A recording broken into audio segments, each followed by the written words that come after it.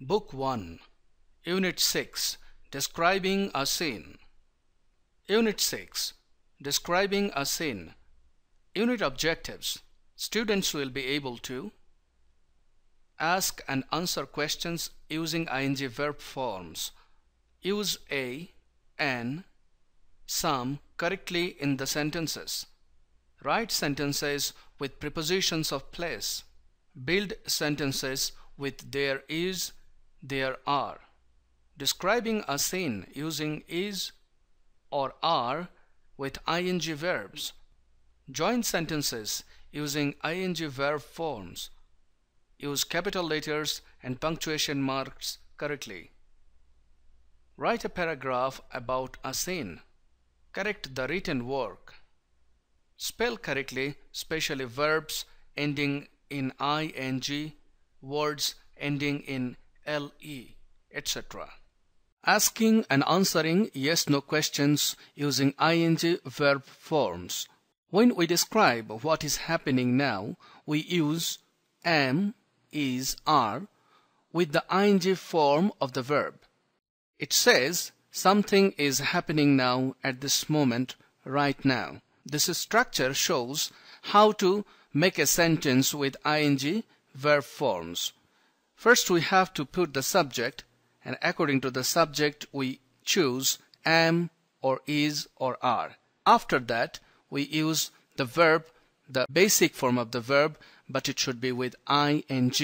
And after that you can put the information about what or where. Then finally the question mark. Here it should not be a full stop. It is wrong. As it is a question, we have to put question mark. This example shows that this is a picture of a boy and he is doing something. Picture, we understand that he is reading a book. We see here example Ahmed. It is a singular number and we have to choose is. Ahmed is, then after the main verb is read, but it should be with ing. Reading. For this information we can say that is a book, and where? In his room. Sentence is Ahmed is reading a book in his room. In the second picture we see there are some boys and they are busy playing football. So the sentence is the students are playing football in the field, and it says something is happening now. To ask yes/no question, put am, is or are before the subject. So we have two sentences here and we have to replace am or is or are and put them before the subject. This is will be here and this are will be here to make a yes/no question. Let us see question number A. Is Ahmed reading a book in his room? The answer, yes, he is. We see he is reading a book. Sentence number B. As we said, the be verb are should be before the subject. And here it is. Are the students playing football in the field? We didn't change anything except the verb are. We just put the be verb are before the subject. Are the students playing football in the field? Yes, they are. So this way we can ask question and answer yes/no questions. Now we will learn about asking and answering WH questions using ing verb forms. To ask WH questions, put WH question word before am or is or are and before the subject. So here are the words WH question words like what, where, which, who, whose, etc.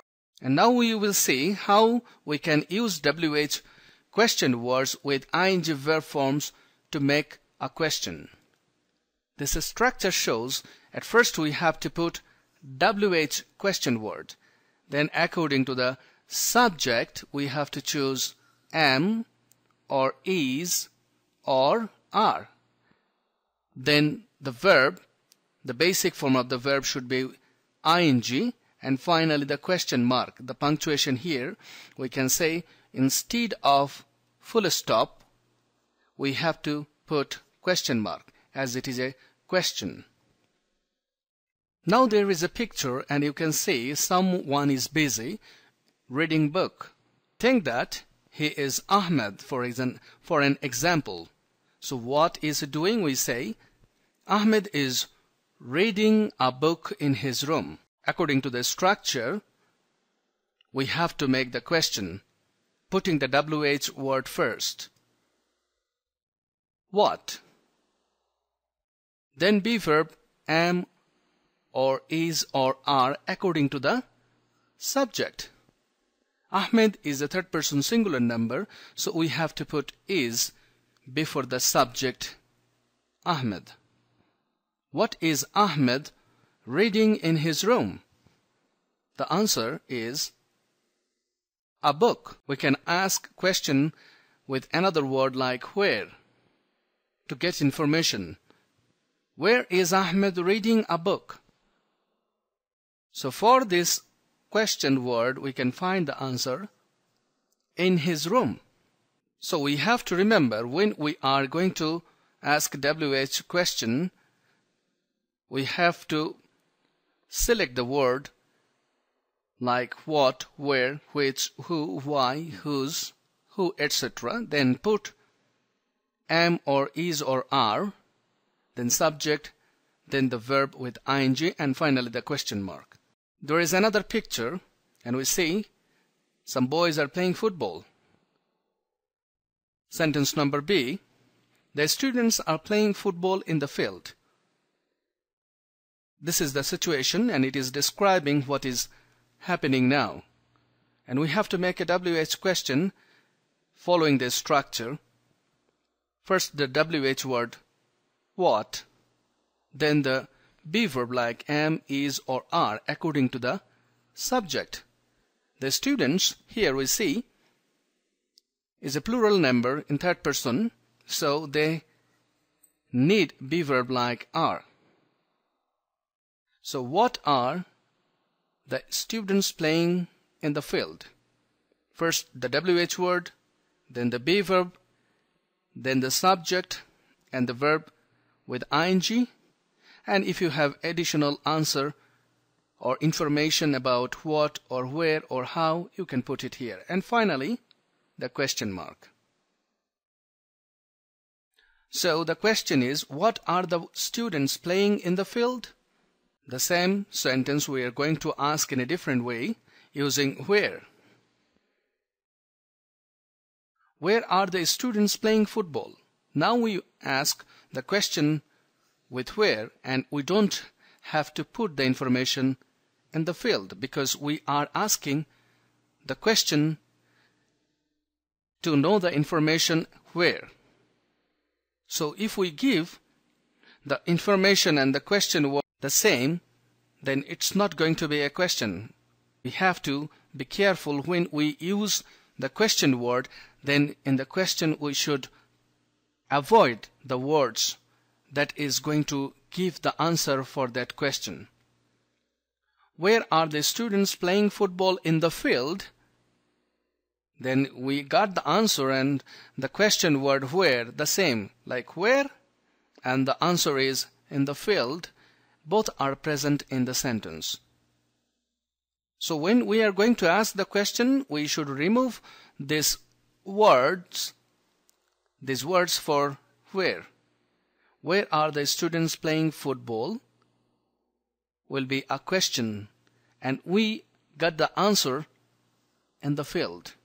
If we give these words in the question, then it's not going to be a proper question. We have to be careful making a question with WH word.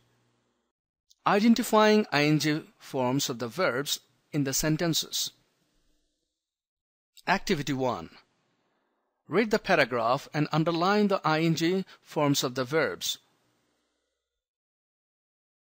So this is a paragraph and you have to find the ing verb forms.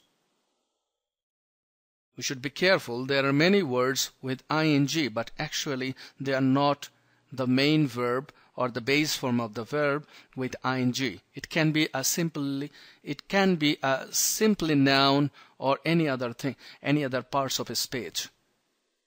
For example, here we can say it's 6 o'clock in the evening, and students might be confused because this word has ing at the end, but we should be careful that evening is simply a word. It is mentioning the time of a day. It's a noun.